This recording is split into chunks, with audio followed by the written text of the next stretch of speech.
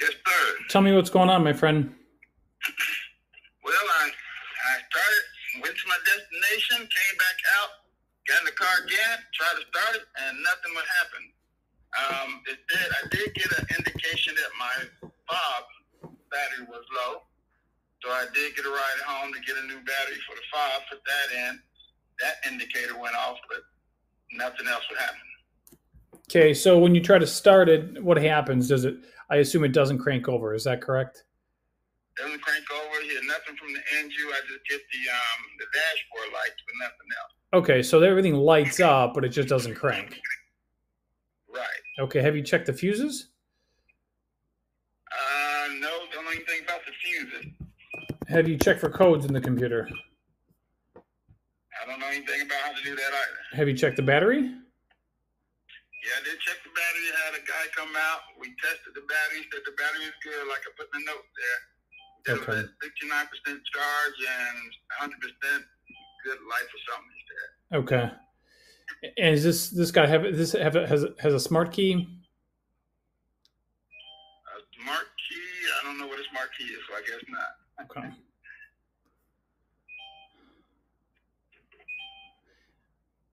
All right. So your question to me is, what could be causing this? Is that correct?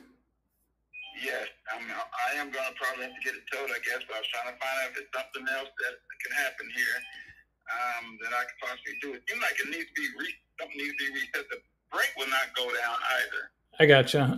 Well, what I would, if the battery is good, it passes a load test. I would just make sure that all the fuses are good. So you have a couple different fuse boxes on board the vehicle. You have a smart junction box inside the vehicle on the left side of the dash.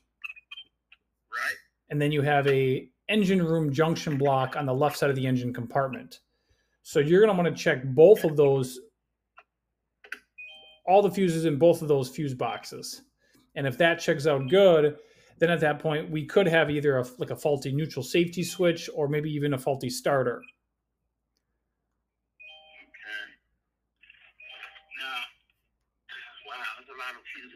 Yeah. Now, in some cases, let me tell you this real quick. In some cases, if one of these modules lock up, what could happen is what it would do is it would basically it can prevent it from starting. And sometimes, in some cases, if you disconnect the battery cables from the battery and rub the cables together for 5 minutes, and then reconnect the cables back up to the battery, that will unlock a locked up module. What it does is it discharges all the capacitors inside all the modules on board the vehicle. So you could try that. Okay, I don't have tools with me. We did take the battery cables out when I had a mechanic out here. Okay. And reconnected, but we didn't rub them together. Okay. There's no security light when the ignition's turned on? No, when I hit the button, it's a push button. So when I hit the button, I just get all the that thing and it goes through, and the regular lights that always come on. Okay. All right. So, yeah, I would just make sure the fuses are good, check for codes in the computer, and maybe even check for power down at the starter. We might have a bad starter. That's possible. But you can try that battery disconnect procedure, and just this time just rub the cables together and you might get lucky. How do you check the code? You got to, with a scan tool, you basically plug into the data link connector under the dash. Oh, okay. You have to have that equipment. Yes, sir. All right. So you gave me some information, but most of that I'm probably not going to be able to do here, sitting here, other than checking all the fuses. Well, yeah, right. You can check the fuses, and you can do the battery disconnect procedure. Yeah. So it sounds like you were looking for something simple to do before getting it towed, right? Right. So you could. So those are at least two things that you could do before you get it towed. Okay. If I was at home, I could. Unfortunately, not at home, so I don't have tools to take it off. I gotcha.